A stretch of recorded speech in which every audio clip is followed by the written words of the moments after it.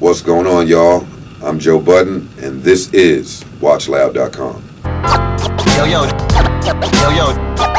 Yo, this your man, Royce the 5'9". This your dude, Crooked Eye. And then jump off Joe Beezy. It's Joel Ortiz. Y'all already know. Slaughterhouse. You already know. Slaughterhouse, produced by DJ PRhyme, on the Shady compilation coming November 24th. Great song. Slaughterhouse being Slaughterhouse. 4 MCs passionate about the craft, you know, going in there and tearing up a preem beat, which has been something that's been on my bucket list for quite some time. Anybody that loves hip-hop should be familiar with DJ PRhyme and all that he's done in the game and the imprint that he's left. Gangstar, you know, I came up on just to get a rep and so many other songs that he was involved with, so to be able to rap on a DJ PRhyme beat. Now, when I spoke to PRhyme and Royce, they said that originally the PRhyme project was supposed to be a Slaughterhouse. Originally, yes. And you know, just time constraints with Crook living in LA, and you know, Joe Budden's always all over the place, and Royce in Detroit, and Joel, you know, was also working on his album. I thought it was a great idea, and then Royce fucking snatched it.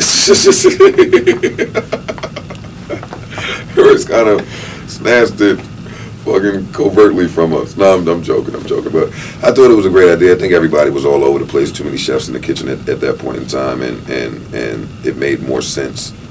It made more sense for Royce to do exactly what he did. So, PRhyme, December 4th, DJ PRhyme, Royce the 5'9", incredible project. Go out and support it.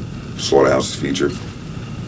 The Slaughterhouse single is for the Shady album that's coming out next month. As far as the Slaughterhouse proper, no single as of yet. But we're working, man. We went in the studio last year and put together some really amazing music that I'm sure all of us would be extremely proud to represent our next body of work.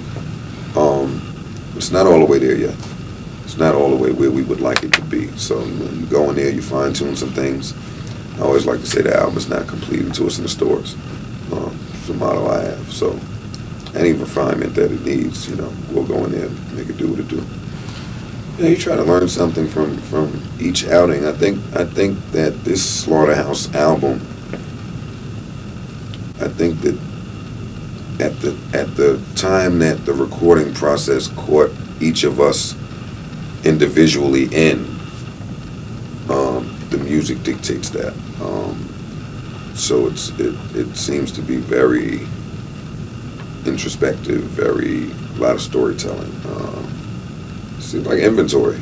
You know, people went through some things between the last album and this album. So it's not much about proving that we can out-rap everybody, because people should know that we can out-rap a lot of people. But it's just about the best fit for the song. I mean, production-wise, it's totally different feel, the substance, the content. You know, it's a different project, and I'm probably giving too much away because the album is not due out just yet.